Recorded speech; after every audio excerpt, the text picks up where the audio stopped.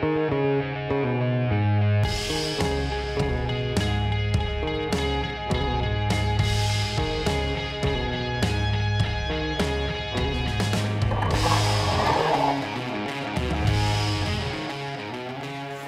him. Awesome.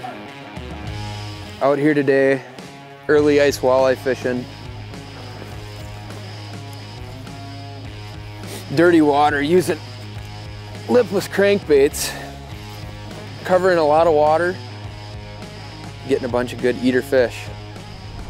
Early ice like this, these fish are a lot of times are really aggressive, and you can get away with using straight artificial presentations, no live bait needed. You can really fish efficiently, staying mobile with the wheeler, staying silent with the electric auger up in this shallow water, and just covering a lot of ice and calling these fish in from a long ways out in this dirty water. When you're not using any live bait, it can be very key to pay attention to your electronics and watch how the fish is reacting to your bait. Because for me, I'm gonna be keeping that bait moving on the move as I'm jigging that fish up off bottom.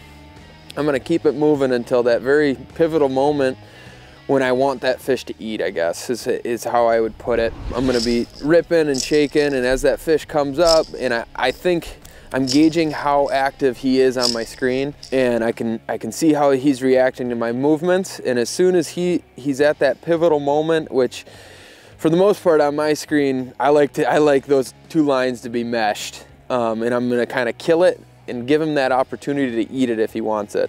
And if not, I'll just kind of keep bringing that fish up and trying to coax that fish into biting. When you're fishing artificials, you don't have any of that added attraction that live bait does. No scent, there's no meat on the hook, so getting them to eat artificial can be a little bit tricky unless the fish are in the right mood. We really have, you know, this is a good example of a neutral negative fish. He's just kind of hanging out down there. He's not being real aggressive on my bait. And so just trying to do different cadences to try and get that fish a little bit more fired up. That's what you have to do, dropping it down below the fish. Sometimes you can get that reaction bite. I like to stay above and give it some bigger rips. You want to stay mobile as well when you're doing this, because you're searching out those active fish. You're not just sitting and waiting for them to come through. You're gonna fish a few holes, work the area over, hop on your wheeler, move to the next area, drill some more holes. Sometimes you'll land on a big pot of active fish where you can sit in one spot and really hammer them out. Other times, like today, having to move around and really go and search those fish out, call them in from a long ways out. With this style of bait, I like to use a rod with a real soft tip.